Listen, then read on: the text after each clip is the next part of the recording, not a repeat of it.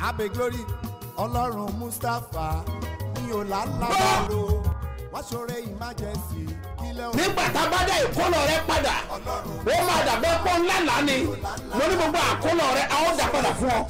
Tí gbogbo ẹ tó ń gbọ́ mi lẹ́nìí àsọtẹ́lẹ̀ àkọ́kọ́ tí mo rán jáde sí ayé rẹ nìyí o ti ń fa ìkorò sí inú ayé rẹ ní orúkọ Jésù lónìí àní lónìí lórúkọ Jésù ó yá parẹ́.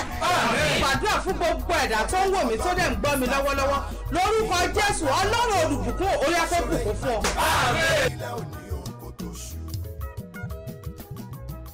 Jẹ́ kí Ọlọ́run àlàáfíà. May God of peace kí ó wà pẹ̀lú gbogbo be with ènìyàn everyone. tó ń gbọ́ ohùn mi Hearing my voice jákèjádò àgbáyé. throughout the whole world. Ẹ gbọ́ ohùn Olúwa This is the voice of bí God. Olúwa ti ń bẹ As the Lord liveth, tí ẹ̀mí rẹ̀ wà and the Spirit ní lives. iwájú Olúwa Before the Lord, ẹni tí èmi the dúró one that I stand, ayé rẹ̀ máa fọ́ your love will manifest. ọ̀run á gbé ọ dìde Heaven will lift you up. ogun ò ní borí ẹ Mercy will overcome you. wà á lékè sáá You shall always. yóò lè dára fún And ọ those who are with you. Jésù Olúwa wa In Jesus' name, Lord. orúkọ mi ò yí My padà name never changed. apostoli yìí He's náà apostle. ni Dr. SMO Mustapha JP baba Sebioba láti ìjọ Syrian Pragoning Church Land of Reality tí olùjọ wà ní Gbáremú Ìdíòbí airport area ní ìlú Ìbàdàn. Ìpàdé àdúrà olóṣooṣù Bethsaida 123 iṣẹ́ mi àti iṣẹ́ ìyanu tó ṣẹlẹ̀ lẹ́nu ọ̀nà Bethsaida lọ́jọ́ wọn ni ló ṣẹlẹ̀ níbi ìpàdé àdúrà yìí o. Ẹgbẹ́ra lẹ̀ lórúkọ Jésù ìwọlẹ̀ rí kan bàbá ṣe bí ọba lónìí kò máa bọ̀.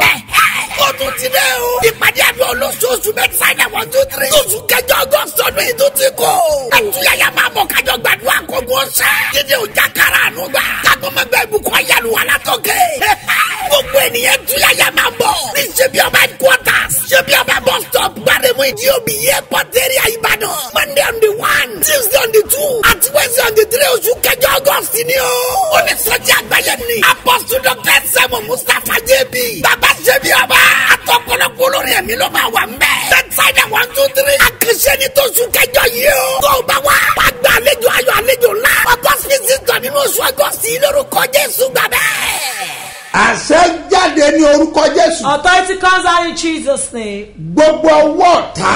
Every end of enemy. Agbára iṣẹ́ òkùnkùn. Power of work of darkness. Látọjú àlá rẹ. From your nightmare. Ẹ̀jẹ̀ Jésù parẹ́. The blood of Jesus will cleanse it. Ìwádìí ìdásẹ́gun. You are conqueror. Jésù Olúwa wa. In Jesus' name. Lórúkọ Jésù wà rí In the name ànúgbà. of Jesus, you obtain mercy. A ti wà ní abala àlá. By the section of dreams. Ìránṣẹ́ yìí ló láwọn lálàá. These 7 dreams. Wọ́n náwọn rí wípé They saw that. wọ́n fọ orí àwọn ní ojú àlá. They wash his head on the dream. Tọ́ máa fọ orí èèyàn If they lójú wash àlá. somebody's head on the dream, Tọ́ bá jẹ́ omi tó mọ́ garaga if it's a clean water ni wọ́n fi fọ̀ ọ́. that they use to wash it, Ọ̀dàrà bẹ́ẹ̀. is good. Tọ́ bá fi ọṣẹ fọ̀ But ọ́. if they use soap to Ó wash túmọ̀ sí it, ìrànlọ́wọ́. it's missed out. Àmọ́ tí omi tó fi fọ̀ ọ́. But if the water they wash Tí it omi with yẹn ò bá dára. is not Ìyẹn nílò or àdúrà. clean, it needs Ṣùgbọ́n prayer. wọn ò là á. But they didn't Wọ́n kàn sọ pé emphasize wọ́n on fọ̀ ọ́. it. They just said they Ṣùgbọ́n ẹ wash tó it. láàlá But the person that yóò ti mọ bó ṣe rí we báyìí. know how it will be. Ìránṣẹ́ kejì. The second Ó ní servant, wọ́n fún un ní ọ̀gẹ̀dẹ̀ he mẹ́ta. said they gave it 3 bananas. Ọ̀gẹ̀dẹ̀ mẹ́ta ni wọ́n 3 fún un bananas ní ojú àlá. in the dream. Ọwọ́ kan ṣoṣo And a hand. ọ̀dẹ̀ jagbà A hand just snatched ní it away ojú from àlá him in yẹn the dream. ọ̀dẹ̀ tají. And she woke up. Alálẹ̀ ìlélo àdúrà. This one is serious Lọ prayer. súnmọ́ ìránṣẹ́ Move Ọlọ́run. closer to the man Tó of bá wà God nítòsí that rẹ̀ is near you. kí wọ́n tètè gbà So ọ́. that they will save you. Òun ayé gbà lọ́wọ́. What the enemy has taken away Kí a bá from lè you. dá padà. So that it should be restored. Eléyìí ní ìdí àdúrà. This one is prayer. Lórúkọ Jésù. In the name of Jesus. Ogun ayé ò ní borí ẹ̀. Battle that will never come. Ẹnìkan náà wí pé Another person said Ọlọ́run lálàá pé he dreamt that wọ́n kó blọ́ọ̀kù léun lọ́wọ́. they hand over ice blocks Ìyẹn to jẹ́ him. blọ́ọ̀kù tútù.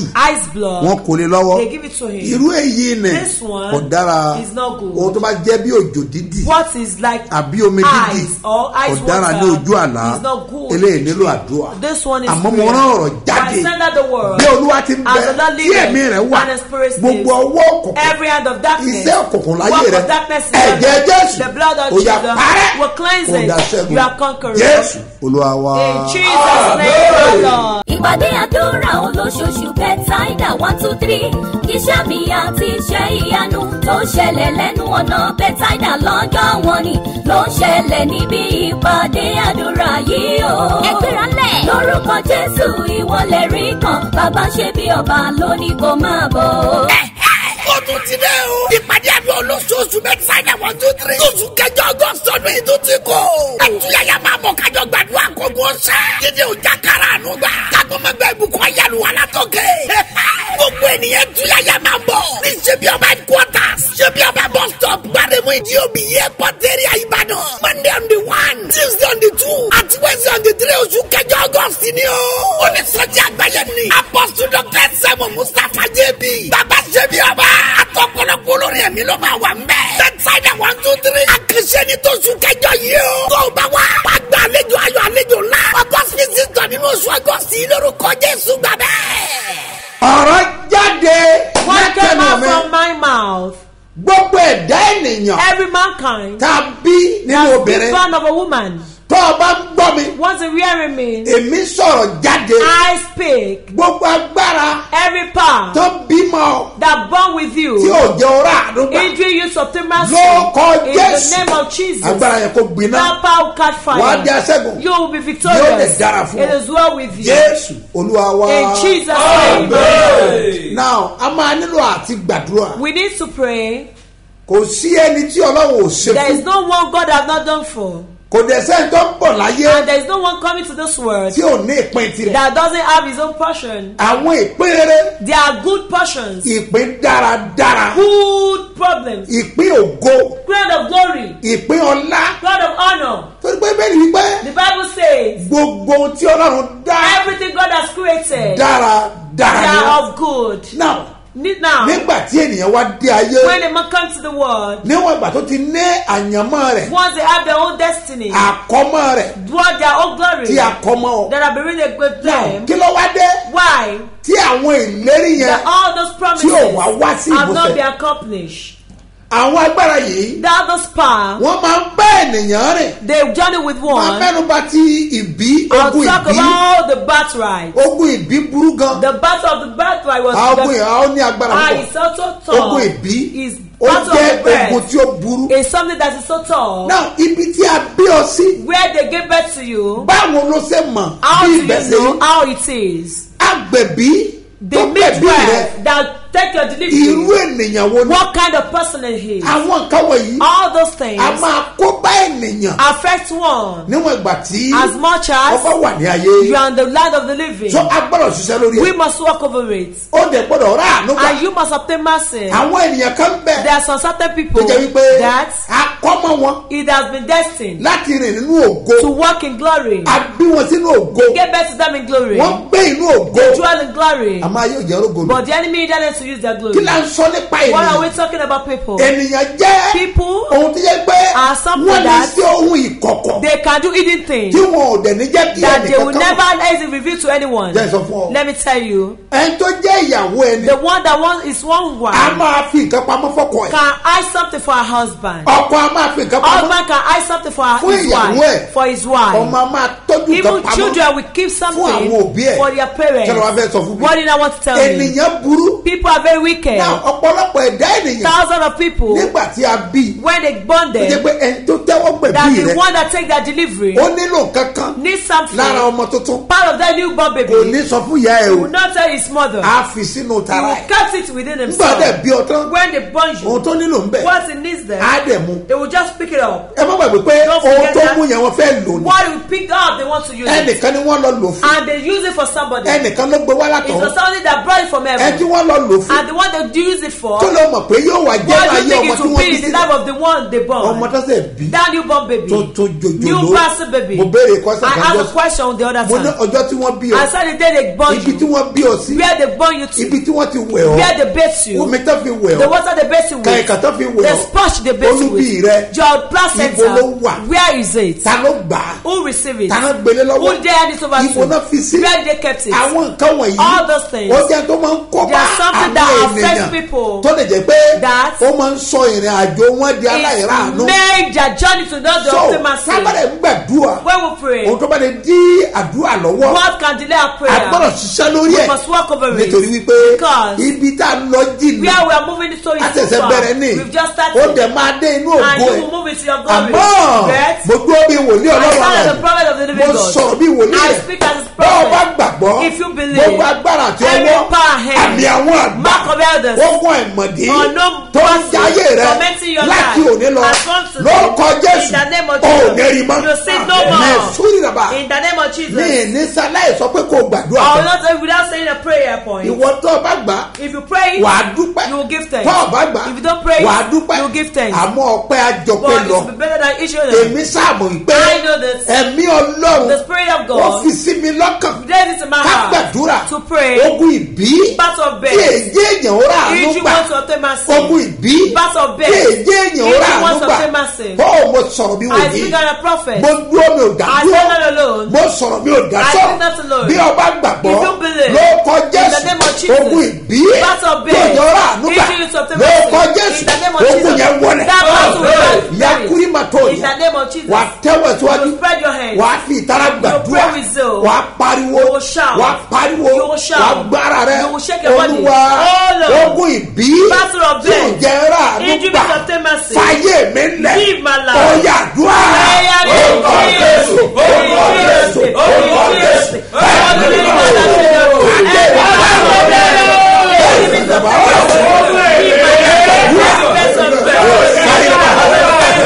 ó yẹ kó bá bá mi ẹ gbàdúrà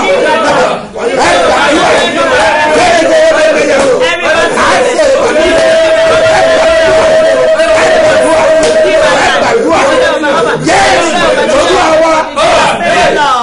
àì máa gbàdúrà we will still pray nípa tí àánú yẹn about the mercy. àmọ́ ogun tí òjò ọ̀rọ̀ But the àánú gbà battle we do gangan is to obtain mercy. agbọ́dọ̀ ṣiṣẹ́ lórí We ẹ̀ must walk over it. ọ̀pọ̀lọpọ̀ ẹ̀dá A ènìyàn lot of people, nígbà tá a bí tán when they born them, níwọ̀n ìgbà tó wá rìn as much as they lẹ́ẹ̀dẹ̀ were walking, wọ́n gbé ọ jáde they bring it wọ́n rí ọ out. ní ọjà They see you in the ìyá rẹ market. pọ̀ sẹ́yìn Their mother back nígbà tó you. pọ̀ sẹ́yìn After when their mother was àwọn backing ibo ló you, mọ̀ where do you tí know màmá rẹ gbé that orí your rẹ mother wọ̀ took you to? irú àwọn èèyàn wo Who are the kind of people ló mọ̀ tí màmá that rẹ you gbé know ọ lọ that your kí mother take tí you wọ́n to lè ti quit gbọ́wọ́ lé and orí they lay ẹ̀ hands on your wọ́n head? fọwọ́ ra ọ lórí They will rub your wọ́n hands. fọwọ́ ra ọ lórí They will rub your wọ́n hands fọwọ́ ra ọ inside. They will rub ìgbà your tó hands fọwọ́ ra ọ inside. lórí yẹn Why they have obtained your èdè wo ló hands? mọ̀ tí wọ́n Do you pè know what they láti say inú from their inside? ènìyàn ló máa ń fi ẹ̀jẹ̀ sí People that á dẹ̀ fi tọ́ funfun jáde and they put out a àní ènìyàn lé These people are very wicked. You don't àìmọye know their bẹ́ẹ̀ hearts. A lot of people like wọ́n that. ti rógo ẹ̀ That they've seen their wọ́n ti rí ọlá tó gbé They've wáyé seen the wealth that you wọ́n brought ti to rógo tó gbé They've wáyé seen the goal you wọ́n ti come to mọrú see. èèyàn tó They jẹ́ know the kind of people ìyá rẹ lè má mọ̀ Your kankan mother may not know ó anything. lè má mọ orúkọ They may jẹ́ not know whom you are. wọ́n kàn sáà gbé ọ̀pọ̀ They náà will just back you. àwọn ibi tó gbé ọ lọ But where she took you to, àwọn kan bẹ there are some tó people jẹ́ wípé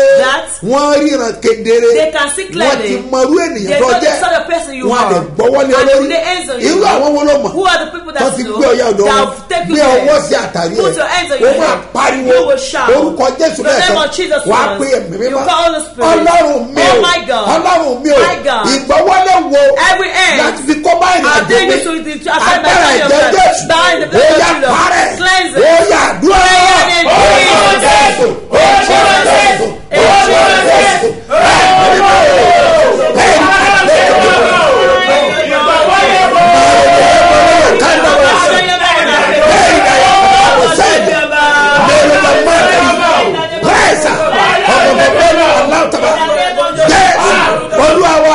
àdúrà ló máa gbà You are going to pray tí wàá fi borí for you to overcome. mo máa ń sọ kankan I just said something nípa ìgbọ́wọ́lé about jẹ́ sọ fún ọ and let me tell o you. jẹ́ mọ̀ pé Do you know that? ìgbọ́wọ́lé tá à ń sọ yìí In protection we are talking about. ènìyàn lè rí àkóbá mẹ́ People can be affected through it. sọ́ọ́rí ọwọ́ tó rí This end that ọwọ́ you méjì see, these two hands, eléyìí ní ọwọ́ ọ̀tún this one is right hand. yóò bá pé èkejì ní ọwọ́ òsì They call it left hand, the second sọ́gbọ́ one. èkejì The yóò second bá hand. pè ní ọwọ́ They òsì call it left hand. kí ni Yorùbá rò What did they think? tó fi pè ní ọwọ́ That they òsì call it left hand. ayayayaya Ayayaya. máa gbọ́ mi o Listen to me. ẹ máa gbọ́ èkejì Listen to the second òyìnbó one. pé ọ̀tún The right, the, wọ́n ní right hand they call it right hand. right hand Ọwọ́ ọ̀tún. now wọ́n wá pé èkejì They now call the second Left. one. Lọ́wọ́ òsì. ìtàn gbàgbé What they forgot. They get left. That is left. so bọ́wọ́ ṣe jẹ́ nìyẹn That was how ends it. àwọn méjèèjì ní jẹ́ But ọwọ́ both of them are called hands. àlàyé wọn ni mo ṣe fún ọ I have to explain to you. àìmọye ènìyàn A lot of people. ọlọsọdọ wòlíì You went to the wọ́n wá prophet. gbé ọwọ́ òsì They now lay wọ́n left wá hand gbé lọ on lórí your head. káàdà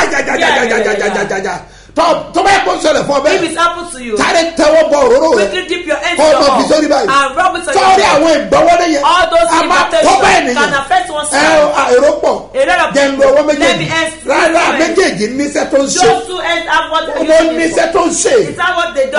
Jacob jọ yẹn Jacob that day. nígbà tó fẹ́ gbé ọwọ́ òsì When he wanted to ní lay left ẹ̀gbọ́n hands on his elder tó fẹ́ gbé brother. ọwọ́ ọ̀tún He wants to lay ní àbúrò on the younger brother. bàbá wọn pariwo Joseph Their father shouted. rárá bẹ́ẹ̀ kọ́ No, not like that. bàbá mi My father. eléyìí gángan lẹ́gbọ́n This one is ó ní very ẹ bá ṣe mistake Don't make mistake. ó ní mo mọ̀ He said, I know. mo mọ̀ ń mọ̀ ni I intentionally want to ó yé mi láti ṣe bẹ́ẹ̀ I understand. èèyàn náà ní Éfrámù èèyàn ní Éfrámù Ephraim is man. àṣẹ́ni His authority. àṣẹ́ni His tó authority. ọwọ́ òsì yẹn That left hand. wọ́n ti gbé ní ẹlòmíràn He lays on some people. wọ́n dẹ̀ dá àṣẹ mi sàyè And they put another ẹgbọ́n mi in báyìí their mo ní ọ̀tá wọ́n bọ̀ òróró I said, dip your hands in the ọwọ́ pot. fi sí orí You put it on your head. ẹ̀ẹ́mà orúkadẹ́jà káyàbá ọwọ́ tó ti gbélé ọ tó kọ́bọ̀ bu àti àsìkí rẹ àgbà àti bẹ́ẹ̀ náà jẹjẹ ọ̀yà kò parẹ́ will cleanse it. gbọ́ mi Listen to òun ni programu ní sẹ́ máa lé this program will be powerful. máa lé It will be ó powerful. máa ní agbára It will be powerful. tọ́ ọ bá wà lápẹ̀tẹ̀ láàárọ̀ If I napete this tọ́ ọ bá wà morning, lápẹ̀tẹ̀ láàárọ̀ if I yìí napete, eré tètè quickly go there. àárọ̀ yìí máa lé This morning will be ìyẹn nìkan kọ́ powerful. Not only tọ́ ọ that, bá wà ní eré àgbàdo if ọjà I nagbado ọjà, ní ìlú Èkó in Lagos, ó máa ní it agbára will be powerful. agbára gbàdúrà We yẹn must pray ó the dẹ̀ máa prayer. ní agbára And to be powerful. ojúlọ́yọ̀ ìṣọ́ òru Olùlọ́yọ̀ is ọwọ́ vigil. There is bẹ́ẹ̀ vigil máa there. gbọ́ mi dáadáa Hear me attentively. sọ̀rí àdúrà And your prayer ó máa ń ṣiṣẹ́ is agbára one powerful ó máa ń thing. ṣiṣẹ́ It's ìyanu one miraculous ọmọ thing. àdìo Ọmọ àdìo. ìṣọ́ òun náà There's a vigil ó wà there. bẹ́ẹ̀ Is there. ní Port Harcourt Port Harcourt. aago mẹ́rin ìrọ̀lẹ́ 4 p.m. ní ìpàdé wọn Their meeting. àmọ́ èmi sọ̀rọ̀ But I declare bí to you, wòlíì Ọlọ́run as a àlàyé prophet of the ibi living, ayé dá ojú ó let sí me àtìlẹ́yìn. tá a bá lè If sàmì you can say amen. ogun tí òjò ọ̀rọ̀ àdúgbà Battle you supply lọ́kọ̀ mercy. Jésù In the name ó of yẹ Jesus. kó wọlé. ọlọ́run Mustapha o ló mú mi ṣe bí ọba. láti tọ ipasẹ̀ Kristi àti tàwọn àpọ́stélì nírìn àjò mímọ́ tó ṣe gba orílẹ̀-èdè Róòmù lọ níbi tí ọ̀pọ̀lọpọ̀ ìṣẹ̀lẹ̀ mánigbàgbé nínú Bíbélì ti ṣẹlẹ̀ bẹ́ẹ̀ ni o Vatican City àyè tó ṣeyebíye fún gbogbo ọmọlẹ́yìn Kristi ibẹ̀ là ń lọ lérò yìí la ṣe wá ń pè yín láti wá farakínra pẹ̀lú àwọn ikọ̀ àti ìríjú Ọlọ́run alààyè tí àpòsù SM Mustapha bàbá Sebioba yóò léwájú ẹ̀ tí gbogbo wa ó sì jẹ́ alábàápín nínú ayọ̀ àti ìdùnnú nípasẹ̀ ìkéde ìrere Jésù Monday ọjọ́ 5 sí Monday ọjọ́ 12 oṣù kẹsàn-án ọdún yìí nírìn àjò sórílẹ̀-èdè Róòmù yóò wáyé àǹfààní ibẹ̀ ní òòyà tètè gbéra pá báyìí láti lọ forúkọ sílẹ̀ níléeṣẹ́ You Fit Fly tó wà ní Success House 7 Up Road Olúyọ̀lé Main Estate Ring Road Ìbàdàn ẹ̀rọ ìbánisọ̀rọ̀ 0809 300 2096 website youfitfly.com ẹ jẹ́ ká lọ sí Róòmù ní Vatican City ká lè di CAP. Olùgbàlà gbọ́ mẹ́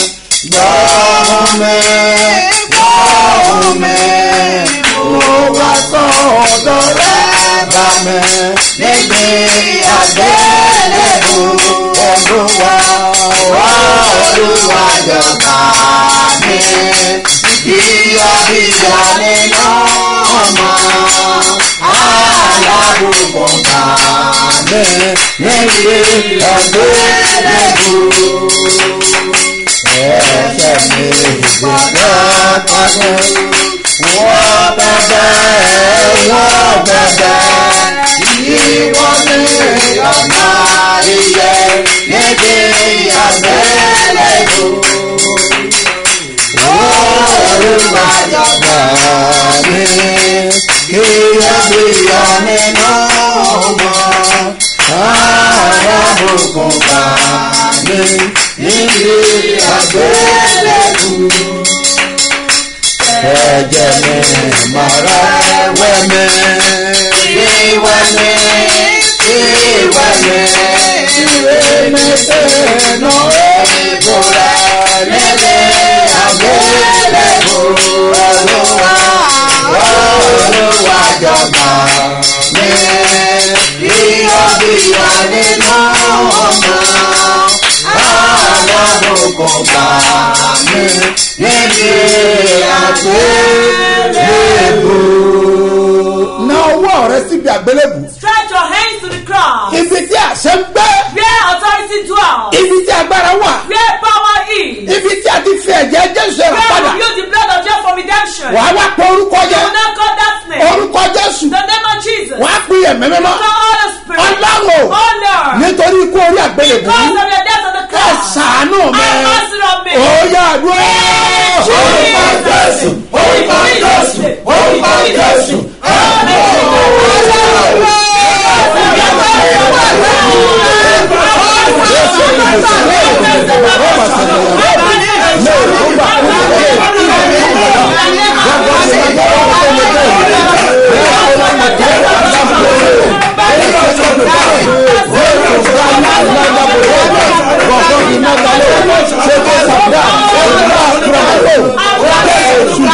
Olúwa àmì Olúwa gbàmí Jésù, gbàmí Olúwa, gbàmí Jésù, ayé máa gbàmí lọ́gọ́gọ́gọ́, gbàmí Olúwa, ayé máa gbàmí lọ́gọ́gọ́gọ́, gbàmí Jésù. ẹ pariwo ẹ̀yin àyànfẹ́ nínú Olúwa Ọlọ́run àánú o Ọlọ́run àánú o mọ̀jú àánú rẹ débi lórí oyè sọ́dọ̀ rẹ. Orúkọ Jésù, orúkọ Jésù, orúkọ Jésù, ẹ̀mọ́.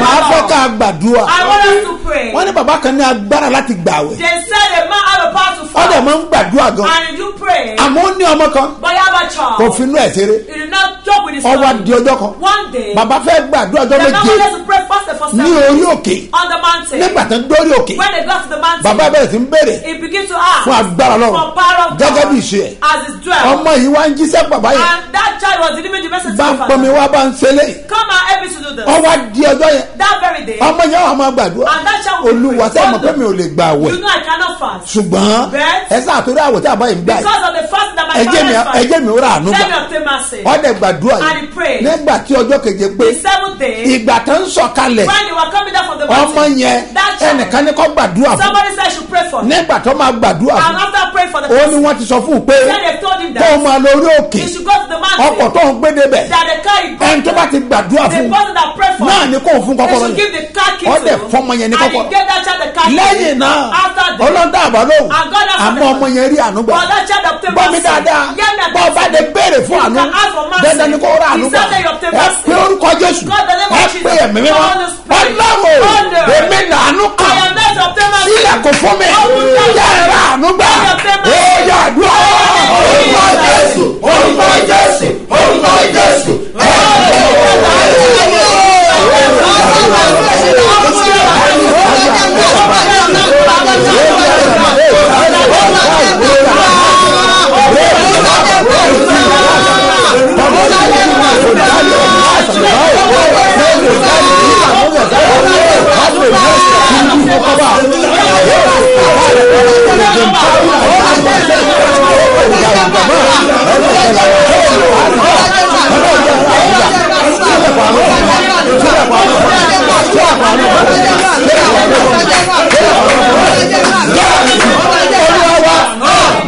ẹ̀yin àyànfẹ́ ní Olúwa pariwo Ọlọ́run bàbá Sebioba Olúwa jẹ́ ọ̀rọ̀ àánú gbà má jẹ́ kúrò ìrógolo lóye ìsọdọ̀ ìwọ. Orúkọ Jésù orúkọ Jésù orúkọ Jésù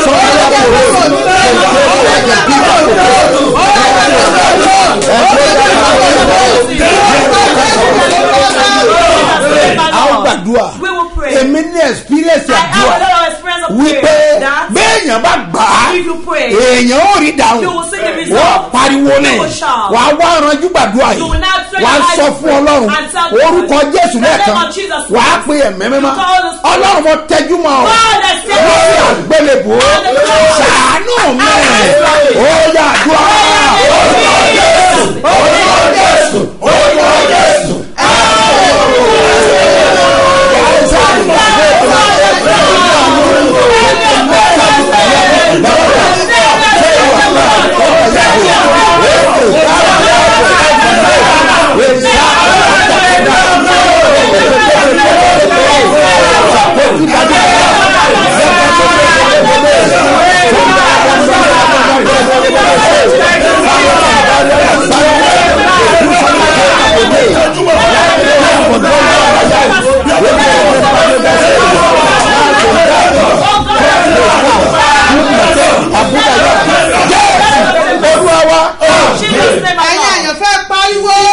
ọlọ́run bàbá ṣe bí ọba o ṣàánú mi má jẹ́ kú sájú ògo mi ó yẹ sọ́dà dúró.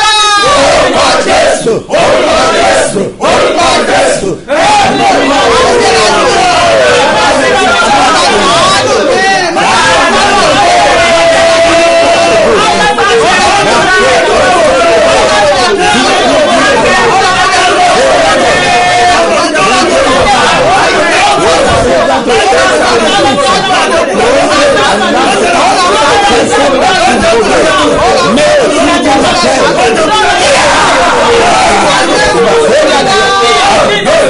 gbàdúrà wọ́n ní ọjọ́ yẹn ọkùnrin yẹn orúkọ ẹ̀ jẹ́ Bátúlómẹ́ù ní ọjọ́ náà ọgbọ́ èèyàn mọ̀ wípé ọkùnrin yẹn ò rí nà àmọ́ ó gbọ́ ìró ó dẹ̀ ṣèwádìí ìró àtàríwó yìí kìí ṣe tìjà kìí ṣe tó gùn àmọ́ ìró yìí ó lágbára kí ló ń ṣẹlẹ̀ wọ́n ní Jésù ti Násárẹ́tì òun ló ń kọjá ọ lè kọjá lẹ dàbí láre ó dẹ pariwo Jésù ọmọ Dáfídì ṣàánú fún mi àwọn yẹn parẹ́ nu mọ́ ṣùgbọ́n Bíbélì wípé ó tún bọ̀ gbóhùn sókè màá fẹ́ kó o tún bọ̀ gbóhùn sókè ju ti àtẹ̀wá lọ ó pariwo Jésù ọmọ Dáfídì ṣàánú fún mi ó yẹ àdúrà orúkọ Jésù orúkọ Jésù orúkọ Jésù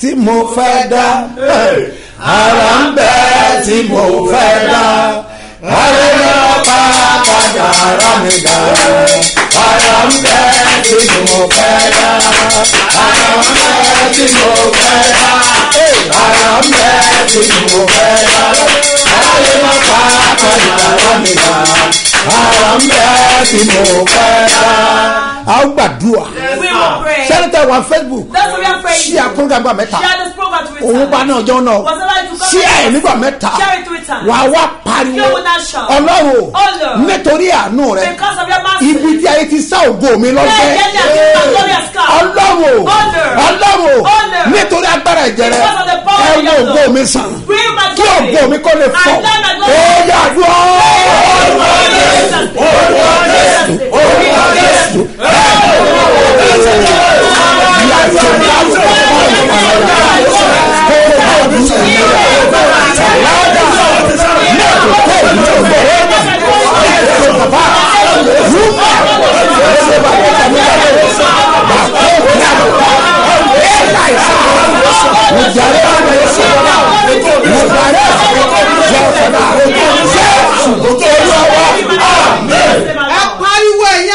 Ọlọ́run bàbá Sebioba, Ọlọ́run bàbá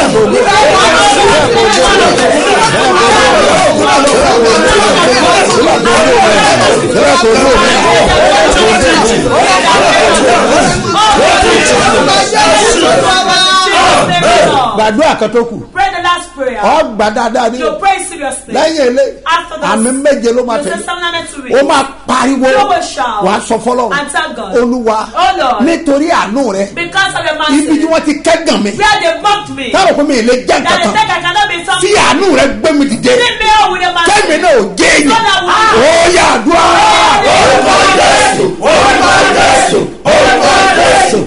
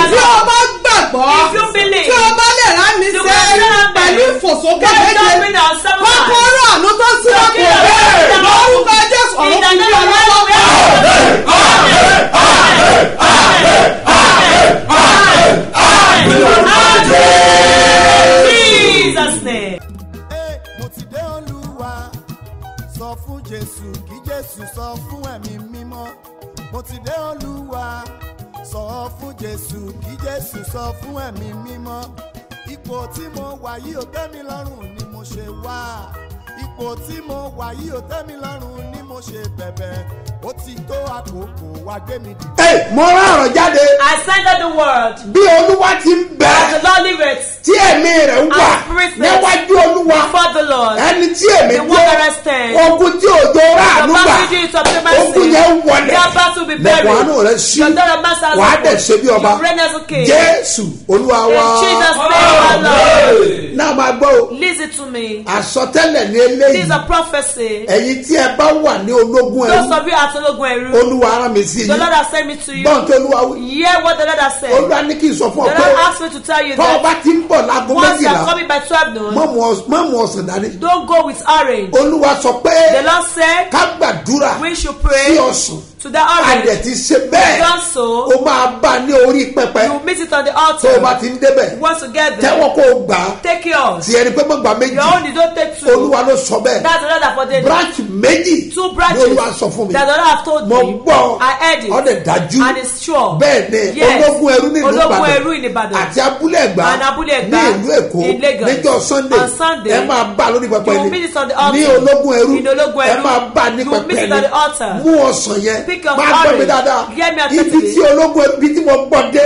Where today's the way I Olúwa heard sọ it. pé The Lord programu said. tí ò ní. Today's program. Wọ́n gbọ́dọ̀ gba ọrẹ sílẹ̀ kan. They will not collect the Nínú program offering. yẹn. In the program. Olúwa ló sọ bẹ́ẹ̀. That's the Lord has spoken. Ọsàn yẹn wà á dẹ̀ ti bá ń bẹ̀. And you will meet the orange. Wà á dẹ̀ fún gbogbo ènìyàn tó And wà you give bẹ̀. it to everybody that is Ẹni there. bá ní etí The one that has láti fi ears gbọ́. to hear. Yóò gbọ́ To hear. ohun tí ẹ̀mí What sọ the Spirit fún àwọn ìjọ. says the church. Tí ẹnikẹ́ni If anybody bá ṣe program do a bẹ́ẹ̀. program Tí there. pásítọ̀ kankan If a bá ṣe pastor program. do a program Tó bá béèrè ọrẹ. and ask for Wọ́n dá offering. wọn lóhùn. Don't answer them. Wọ́n ní kọ́ ọmọ dá ọrẹ lónìí. Don't do it offering Bẹ́ẹ̀ ni today. bàbá sọ fún Yeah, mi. don't say Ẹ that. gbọ́ mi. Listen to Bí o me. bá gbàgbọ́. If you believe. Àsọtẹ́lẹ̀ It's a lélẹ́yìn. prophecy. Ogun àbáwáyé rẹ. Your destiny Lórúkọ glory. Jésù. In the name of Jesus. Ọ̀run fi lé ọ Heaven will give lọ́wọ́. it to Ogun you. yẹn máa búyọ. That glory will manifest. Wà á dẹ̀ ṣe bí ọba. You reign as a king. Bẹ́ẹ̀ ni yóò rí. So should it be. Jésù Olúwa wa. In Jesus' name, my Lord. Òní ni àdúrà bẹ̀rẹ̀. The prayer starts Fún ẹ̀yin today ọlọ́rẹ̀ for all májẹ̀mú. the covenants of the prayers. Mo dẹ̀ máa gbàdúrà fún And I will pray for you. Táwọn ẹ̀yin ọlọ́rẹ̀ All the májẹ̀mú. covenants of the prayers. Ẹ tẹ́wọ̀ yín. Spread your hands. Sọ orí wọ̀ tó o ti mọ̀ túmọ̀. Those of you that don't Àwọn know kan the bẹ wọn meaning. gbọ́ There are rí. some people that have not heard about it. A máa ń san ẹgbẹ̀rún We'll kan. pay 1,000 Orí naira kan.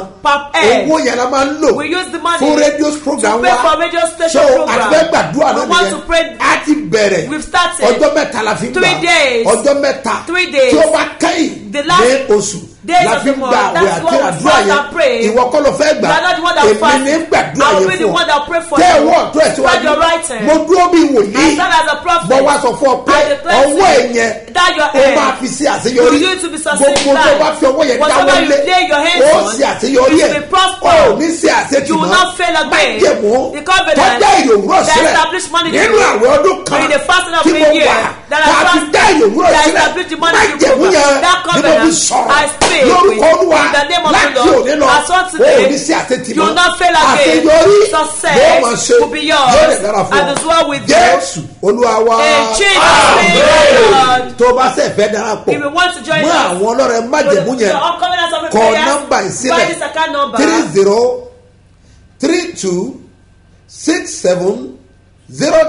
3032670285 gbọ́dọ̀ kan sí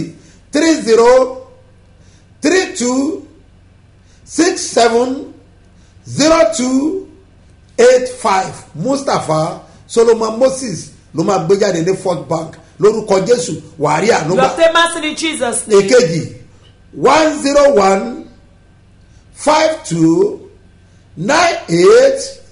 10152989950 gbọ́dọ̀ kan sí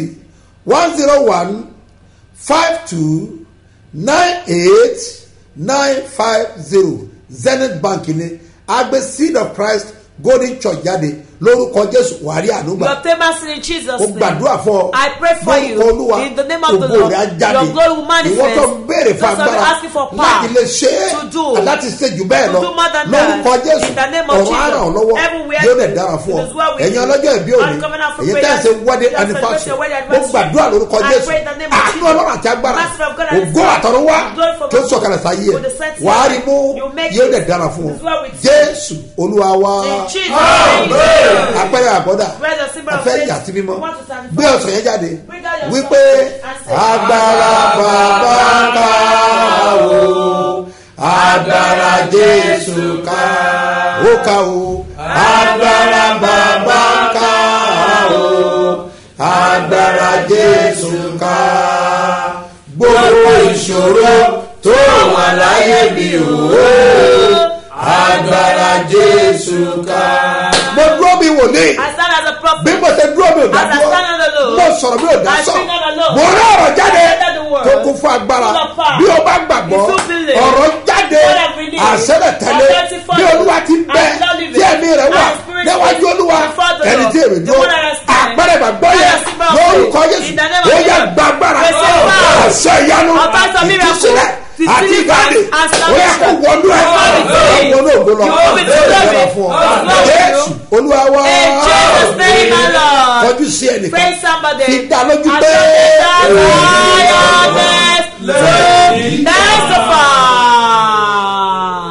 ìpàdé àdúrà olóṣooṣù Bethsaida 123 iṣẹ́ mi àti iṣẹ́ ìyanu tó ṣẹlẹ̀ lẹ́nu ọ̀nà Bethsaida lọ́jọ́ wọn ni ló ń ṣẹlẹ̀ níbi ìpàdé àdúrà yìí o. ẹgbẹ́ránlẹ̀ lórúkọ Jésù ìwọlẹ̀ rí kan bàbá ṣe bí ọba lónìí kò máa bọ̀. Ó tún ti dé o. Ìpàdé àdúrà olóṣooṣù Bethsaida 123. Oṣù kẹjọ August ọdún yìí tó ti kó. Àtúnyàyà máa mọ̀ kájọ gbàdúrà kókó ṣẹ́. Dídé òjà kára àánú gbà. Kágbọ́mọgbẹ́ ìbùkún ayélujára látọ̀kẹ́. Gbogbo ènìyàn túyàyà máa bọ̀. Ní Sebioba headquarters. Sebioba bus stop. Gbàdémù Ìdíòbí airport area Ìbàdàn. Monday on the 1, Tuesday on the 2, àti Wednesday on the 3 oṣù kẹjọ August ni o. Onísọjí àgbáyé ni. Apostle Dr. Sẹ́mu Mustapha JB. Bàbá Sebioba. Àtọ̀pọ̀lọpọ̀ olórin ẹ̀mí ló máa wà mbẹ́. Bethsaida 123. Àkànṣe ni tó oṣù kẹjọ yìí o. Tó o bá wá. Wá gba àlejò ayọ̀ àlejò ńlá. August visitor nínú oṣù August yìí lórúkọ Jésù gbà bẹ́ẹ̀.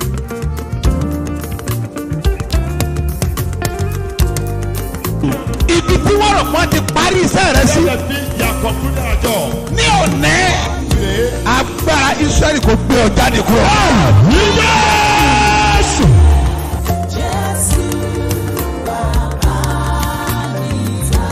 Bí Jésù bá ti dé, ayé ọjọ́ yẹn ní ìtàn ẹ̀ yí padà. Ní òní wà á gbàlejò Jésù. Jésù.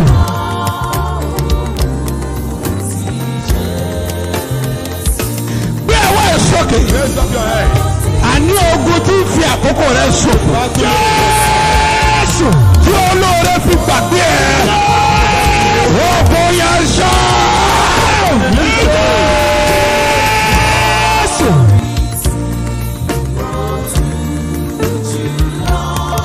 Mẹ́sẹ̀lẹ́bọ̀ dàkàdàbọ̀ yàtàbà táàríà. Pọ́ọ̀ríà dàmọ́lẹ̀ kẹ́dọ̀ ọ̀ṣà. Wà túrí bí nùkà pọ́ọ̀ríà. Kọ́ọ̀bà látàbọ̀ ṣẹ́ríà. Gbogbo ogun tí fi àkókò rẹ̀ ṣòfò. Lórúkọ Jésù. Ogun yẹn wọlé. Jésù. Ogun tó jà bàbá ẹ̀. Jésù. Ogun tó jà ìyá ẹ̀. Jésù. Wọ́n dẹ̀ fàkókò wọn ṣòfò. Jésù. Wọ́n dẹ̀ tún fara hàn ní ayé rẹ̀. Jésù. Èmi dúró bí wòlíì Ọlọ́run àlàyé. Mo sọ̀rọ̀ bí ọ̀kan náà àwọn àpòstélì tí a fi iṣẹ́ ìran. Lórúkọ Jésù. Wọ́n pa á ní àṣẹ. Ogun yẹn kó gbilẹ̀ dànù. Jésù.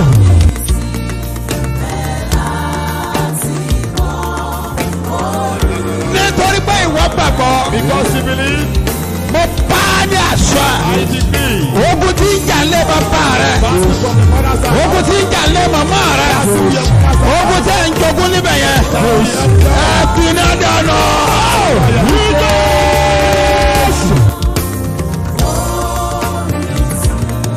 Gbogbo èyí tẹ̀ ń ṣiṣẹ́. Everyone working. Ẹ get ready. Pásítọ̀ ti fẹ́ jáde. Get ready. Òun ṣiṣẹ́ but iṣẹ́ yẹn ò yé wọ̀ gan. You are working but you don't understand what is happening to your business. Now wọ́n wò pé òun ṣiṣẹ́. They are seeing that So you're working ẹnìkankan wọ̀n ràn ọ́ lọ́wọ́. and no one is helping you. Ṣebí ń ṣiṣẹ́. At least he's working. Ó dẹ̀ nílò ìrànlọ́wọ́. And you need help. Torí pé iṣẹ́ yẹn ò yé ẹ. Because your work you don't understand. Mi dúró bí wòlíì tá a rántí ọ. I stand as a prophet sent to you. Ogun tí ń jà nínú ẹ yẹn. The battle in your house. Ogun tí ń jà lára sí ẹ yẹn. What your business? Òpin dé bá wa.